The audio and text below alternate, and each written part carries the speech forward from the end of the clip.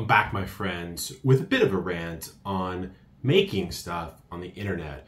And I have two philosophies. I do one of the philosophies 95% of the time.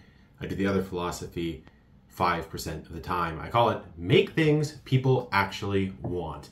This is the simplest way I could encapsulate the philosophy I have for creating stuff on the internet. And you're going to hear this little counter going off as a metaphor for what I'm talking about. Because why is that counter going off? It's going off because I'm selling copies as we speak of my third book that just came out in the epic gardening ecosystem, which is called Epic Homesteading. So what is the deal with making content on the internet, making creative things on the internet? I think, like I referenced in one of my recent videos, you have two modalities. You have the creator modality, you have the artist modality. I am more of a creator modality because I'm trying to make stuff that you guys enjoy. When I say you guys, I mean the audience that is for that particular platform on that particular day at that particular time. So in a perfect world, if I could do whatever I wanted and had infinite resources, I would actually make slightly different content, even on the same topic, even in the same format across different platforms. Let's say I was on TikTok versus Instagram for my business, Epic Gardening. What I would do is I would actually realize, well, my demographic on TikTok is about 10 points more women than it is on Instagram. So there are more women on TikTok that watch me. They're also younger, right? And so I might change a bit of my lexicon. I might play a little bit to the meta game. If you're a fan of this channel, you can watch some of my videos on this channel, the meta game of that platform. And I might kind of shift that around a little bit to better relate to that group of people that is interested in what I'm talking about. And then I might also go over to Instagram, which skews a little bit older, a little bit less female, but still predominantly female. And I might change the jokes up a little bit. Now, do I have the resources to do that all the time? No, I do not. And if you're watching this and you're trying to make stuff on the internet, no, you probably do not. But it's a nuance. It's a little twist to thinking about this game that I think a lot of people miss. Now there's the other side of this equation, which is more of the artist, the, sort of mystical creative. And if you're one of those, my personal view is you're doing that for you.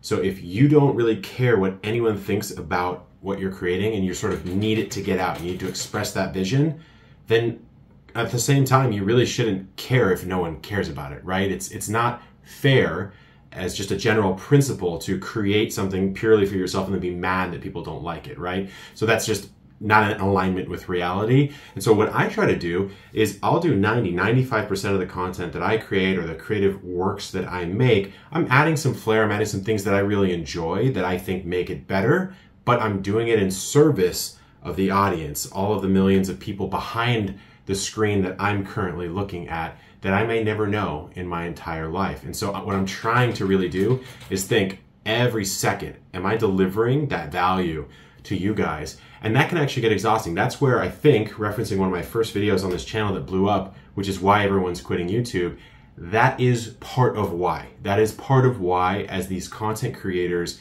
age, mature, develop, they go, yeah, man, I just kind of don't want to hit that same bell 100 different times in 100 different ways. There's only so many ways that I can make that same piece of audience optimized content, but that is part of the business. So just like anything, everything becomes a job at some point in time. That's the creator side of things. That's where I think most younger creators, younger in the sense of your experience creating, not your actual age, that's where they all go wrong. I mean, everyone thinks somewhat selfishly, in my opinion, about their content. They go, the algorithm doesn't like me, or, I used to do better on Facebook than I do now, and now I don't do well. It's like, look, it's probably just because you're literally behind the times. You're behind the times. No one cares about the content that you're making anymore because it doesn't serve them, because we all moved on to something else, right?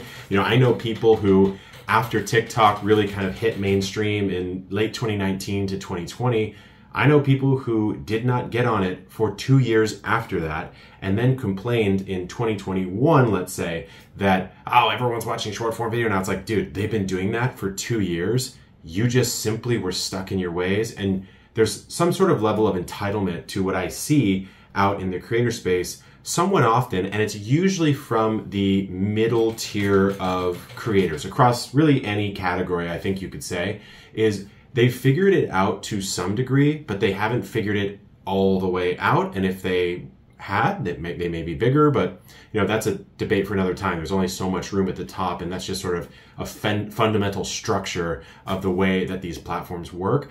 But where I'm going with this is you simply have to be unselfish. What you're creating on the internet, if you want it to be consumed, you need to figure out what the people you want to consume it actually want to consume, right? Mind-blowing concept.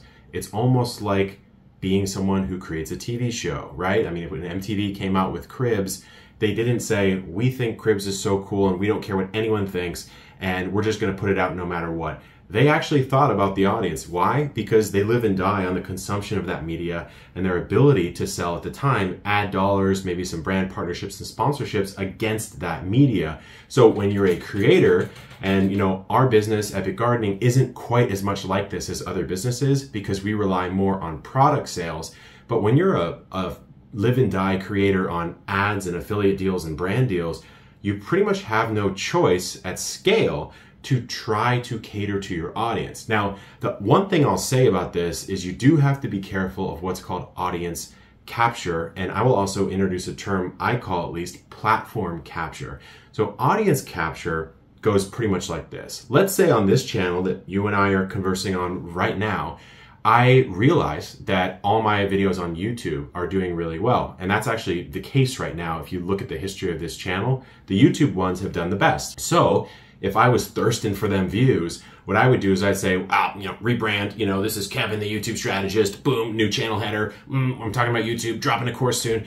I would do that because that is what is working. That's what you guys are telling me as a signal that I should be making more for you, except for the fact that I don't care about that on this channel and I just want to talk directly to this camera and by proxy to you and share with you some of my thoughts on basically the life that I've lived on the internet. And so to me, I will avoid the capture of you guys, right? You will not be capturing me. I'm not a Pokemon. You can't capture me, okay? So I'm gonna make my videos on what I wanna make, and if you don't like a particular one, that's totally fine. And I realize that's coming across semi-antagonistic, but the point I'm trying to get at is you have to be very careful to not allow yourself to fall into that sort of audience feedback loop and just give people more of what they want over and over and over and over again. You need to do it to some degree, but if you do it too much, you sort of become a content clown. Now, there's also something called platform capture,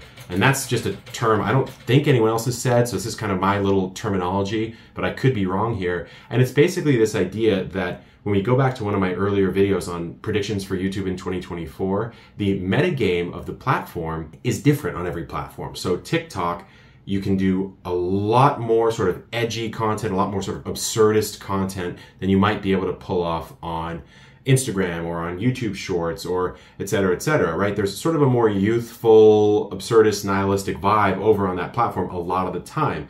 And you can allow yourself to play too much into that as well. So a way I'll bring this up is back in the early days of TikTok in 2019 when I got on, I was kind of participating in a lot of the trends. Actually, if you go back, it's super cringe. I won't even edit up some of the stuff that I did, but it was very cringe. And unfortunately, some of the cringiest stuff I ever made on TikTok actually made it to Good Morning America, and they played it right before I went on live with Hoda and Jenna. And so I was like, oh my God, dude, that is the worst piece of content you could have picked. It wasn't even a viral piece. You would think they'd pick one that was actually good.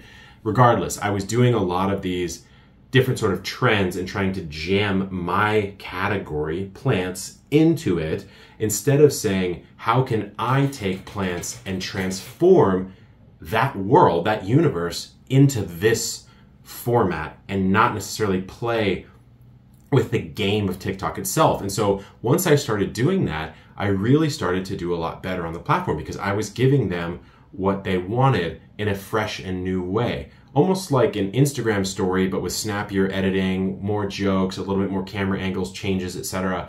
And that tended to really work. And very quickly, we became the biggest plant account on TikTok. And so that is a really interesting nugget I think that a lot of creators don't really think about is you can get sort of captured by the platform and you can kind of do what everyone else does. And if you do what everyone else does, going back to one of my predictions about 2024, you're not remarkable, right? No one will remark upon you.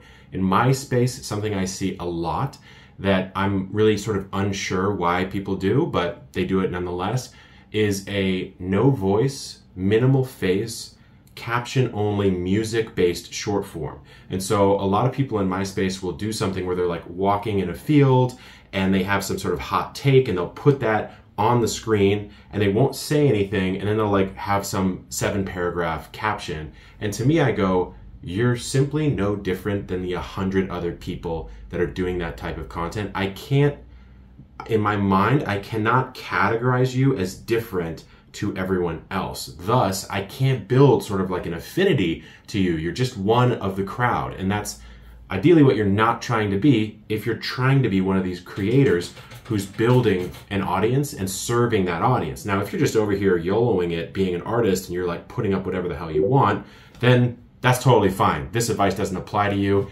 Some thoughts today, more coming on this channel. Been enjoying chatting with you guys on this. It's almost like a vent sesh for myself, and hopefully it offers some value to you. Peace out.